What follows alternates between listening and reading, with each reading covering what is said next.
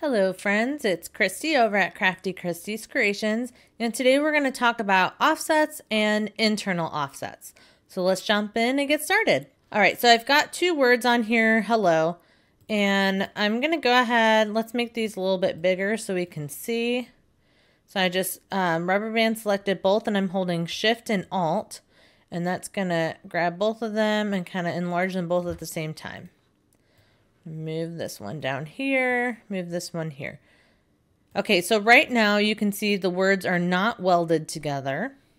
So the first thing I'm going to do is select this top one. We're going to work with this, and I'm using the Vanilla Cream font, and I'm going to go ahead and weld this together. You can see when I did that, now the E and the L's are all connected. You've got them connected, whereas down here they're not. Okay. And now I'm going to make this a compound path, and that will make sure the H stays with the rest of it. And I'm just going to go ahead and do the same thing to the word down here. So I'm going to right click, and I am going to weld the letters together, and then that leaves us with an H and an LO. And now I'm going to make that a compound path, and now it connects them all together. Okay, now with this top one, we're going to go ahead and open up our offset panel, which is this star. And you've got an offset or internal offset. So for this top one, we're going to do an external offset. So I'm going to take this one, let's go ahead and just give it a fill color, and I'm going to fill it with white. And then I'm going to do an offset. And you can see now we've got a layer that goes around the outside of the text that we just had. And this is at 0.125. So you can go ahead and increase that offset to whatever you would like.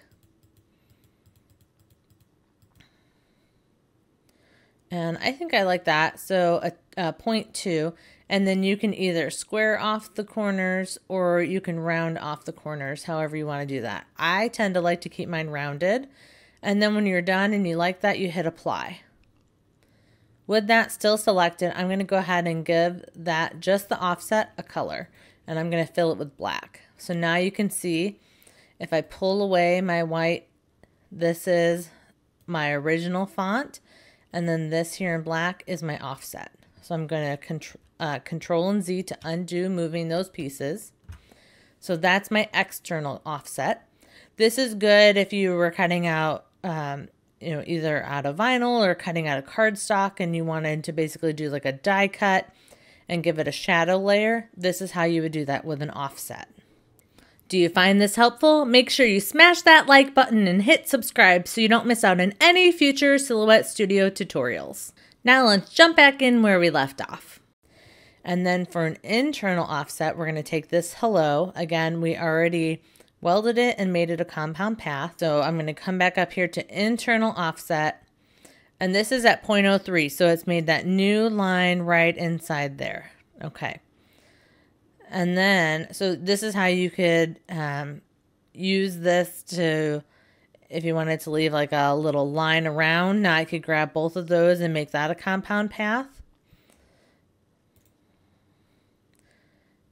If I grab that, and now grab everything here and make that a compound path. Now if I go to give that a fill color, it's only going to fill in the outline. So that's if you take an internal offset and make it a compound path. So I'm going to undo, Control Z. So now I've got this internal offset.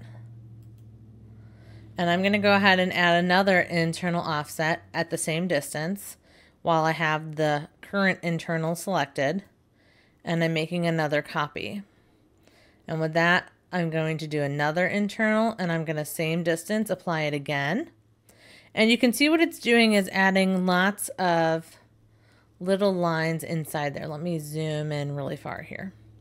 We're adding lots of internal offsets to here. I'm going to go ahead while everything this inside one is still selected. I'm going to do another internal offset. I like that 0.03 distance, and I can keep adding these until everything's filled in. And that looks pretty good. Everything looks pretty well filled in. So what does this do for me to have all these internal offsets? This is what you are going to do if you want to use either a sketch pen or your foil quill to go ahead and fill in the lines, because those pens and foil quill only follow the red line.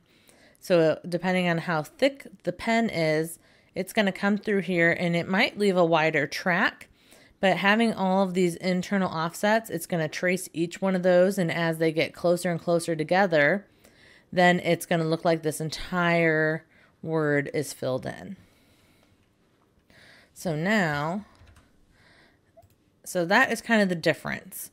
So now you can see the difference between an offset and an internal offset and their uses. So I hope that helps you out. Let me know if you have any questions. Until next time, with love, Crafty Christy.